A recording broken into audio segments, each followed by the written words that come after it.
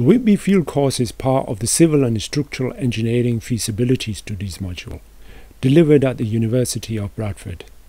The small coastal town of Whitby in North Yorkshire is facing a number of challenges that must be addressed if it is to continue to survive and strive as a community.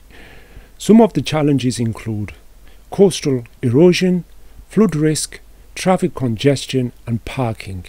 The University of Bradford has 4 key strategic objectives: excellence, internationalization, equality and diversity, and sustainability.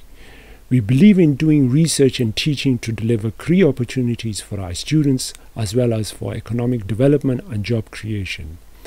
The Faculty of Engineering and Informatics places emphasis on both teaching and research, believing them to be mutually dependent.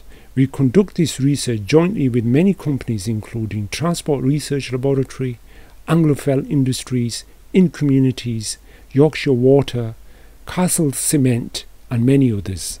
The industrial input of our partners like Arup is one of the strengths of our course.